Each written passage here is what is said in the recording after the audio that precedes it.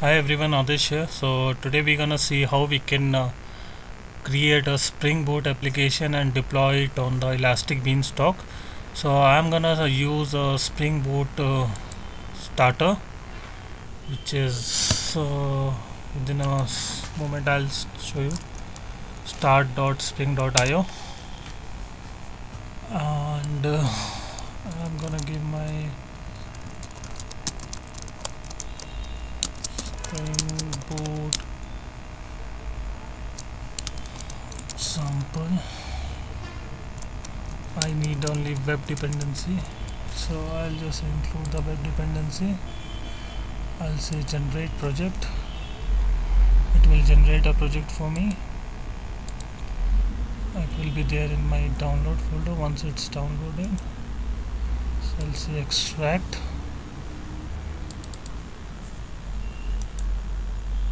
open with IntelliJ. I'm using IntelliJ 13. I'm a big fan of IntelliJ, so I prefer IntelliJ always to use. So it's very nice way, to create a project structure and slice everything and then start working on that. So IntelliJ takes time to start because my system is very slow.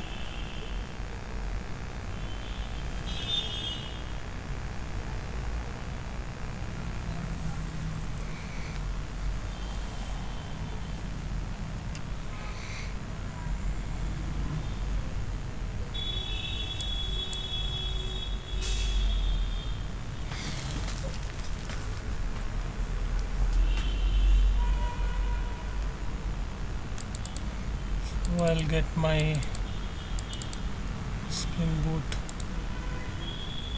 starter. So what I'll do, I'll just create a controller here. Say ESpark controller. Say at the rate rest controller.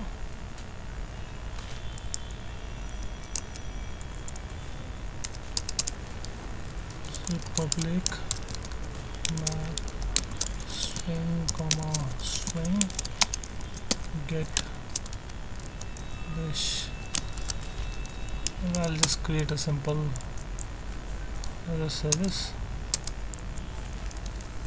So return new hash map string comma string.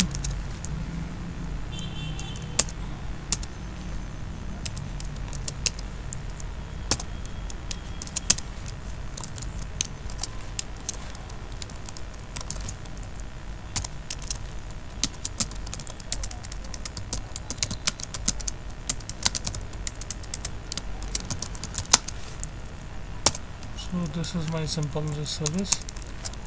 I'll say request mapping.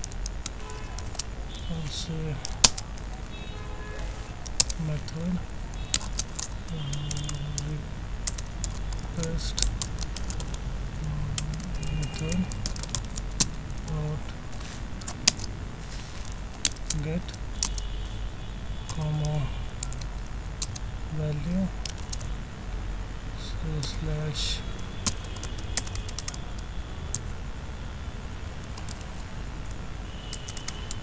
welcome. That's it. So I'll say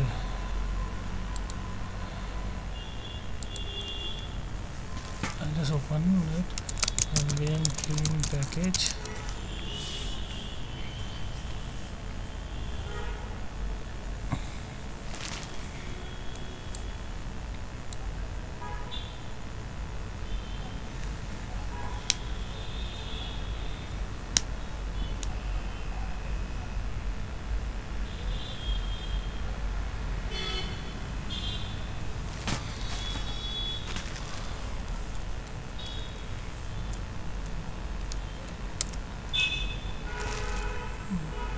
I'll start my server. I'll start my server and then I'll just test it locally, and then we'll deploy it on AWS ElasticBeanStalk. I'm gonna start on port number 8080 because I haven't added anything in application.properties file, so it will be nothing there. So it started on port number 8080. So I'll say localhost /welcome. So I got my message here in the form of JSON response. So although I forget to add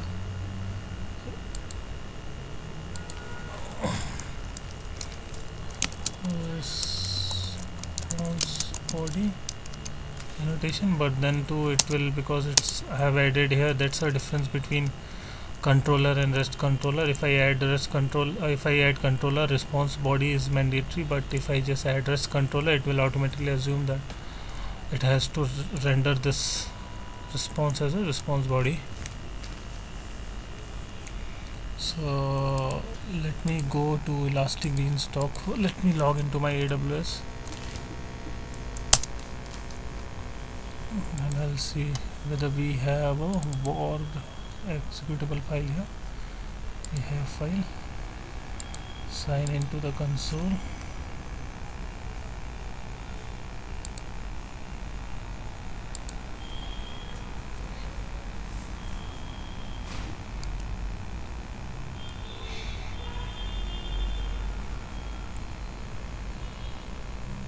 ElasticBeanStalk. Get started. I'll see what is my application name. Let's go to pom file. I'll say SpringBoot example. I'll select the platform as Java. Upload your code. I'll select my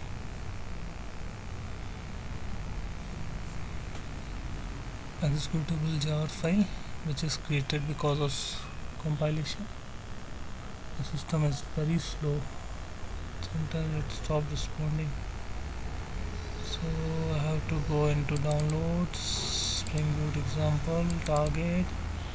This is what we have. I'll say upload.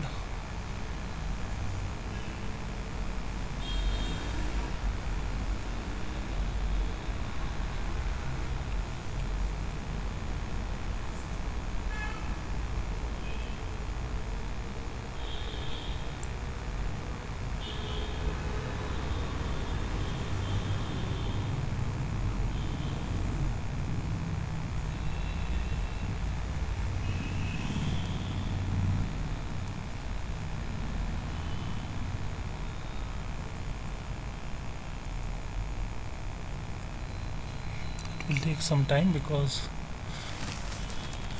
it's uploading the complete file, jar file, into AWS S3, I guess.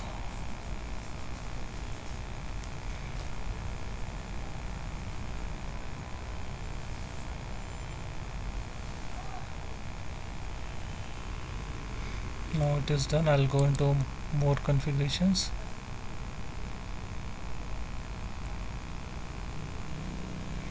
I'll go into software configuration.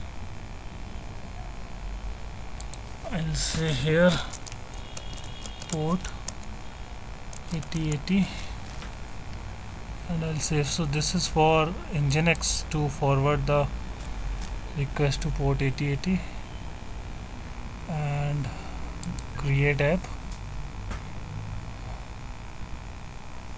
So what it basically does, it will, I'll just duplicate, I'll show you. It will create a EC2 instance in the background.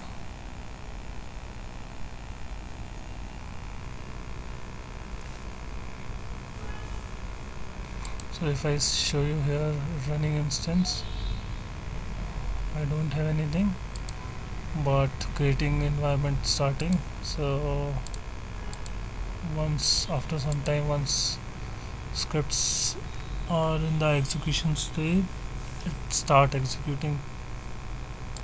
So it will create a see, this is the t1.micro in US West availability zone. Initializing that public IP is this.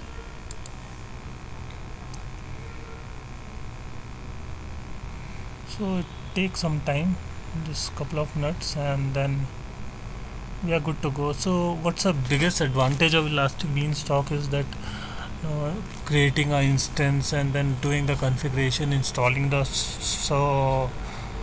platform like Java, and then web server or Tomcat server like this, installing the servers and all this headache is already taken up by the ElasticBeanStalk. So everything will be abstracted, and for the end user we just directly need not to know all these configurations and all. We just come and we'll do select the options, do the click and go, and the environment is ready for us. So that much. So here it's in running state. So here we can see once it's done, so it will create Nginx also for load balancing and all, and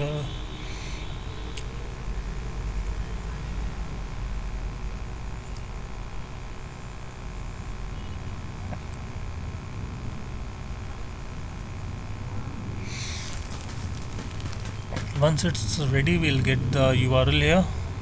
See, we got the URL here, custom URL ElasticBeanStalk.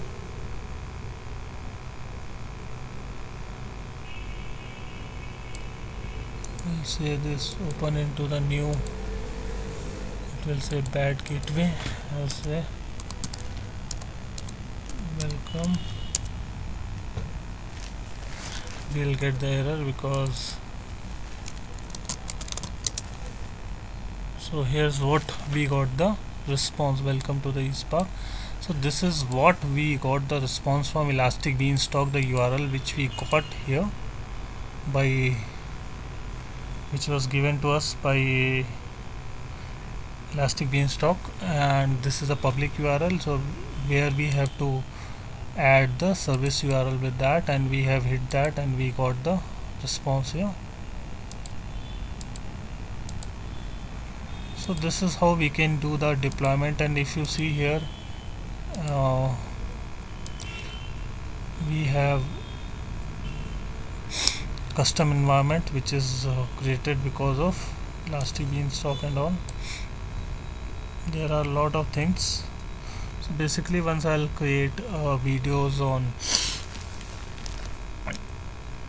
EC2 and other things, load balancer and all other things, then I'm gonna explain all this stuff there. But as of now, this video is dedicated for how we can deploy the Spring Boot application on ElasticBeanStalk. So what I'm gonna do, I'm gonna destroy this instance. So what I can do, we'll just go into the ElasticBeanStalk here.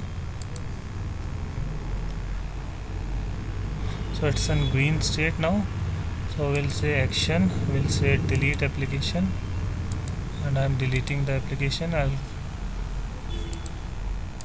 So this process takes time because it has to delete the instance and all. So let's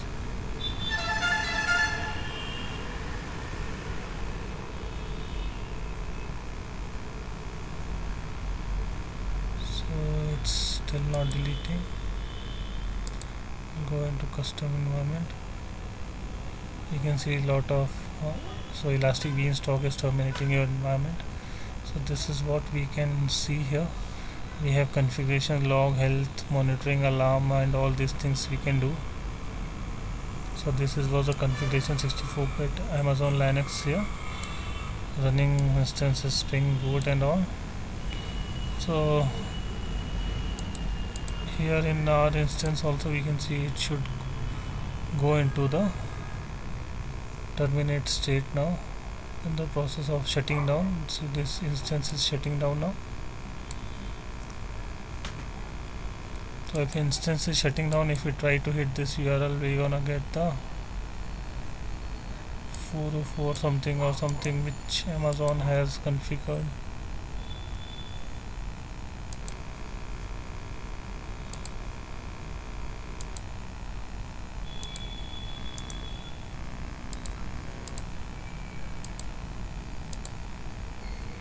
site cannot be reachable because instance itself is down. This response we are getting due to cache and all. So this instance is terminated now. Here you can see clearly that instance state is terminated. So Amazon will pull this entry after some time. So we are closing that tab. Now ElasticBeanStalk terminating the environment events and all. So it takes time because it has internally to do a lot of things there. So here we can see logs and all. So now its instance is terminated. So this is how we can do the testing. I hope this will help you to understand the concept. Please share your thoughts, comments, and do subscribe my channel, and I'll come up with something new and interesting one. Till then, take care. Bye everyone.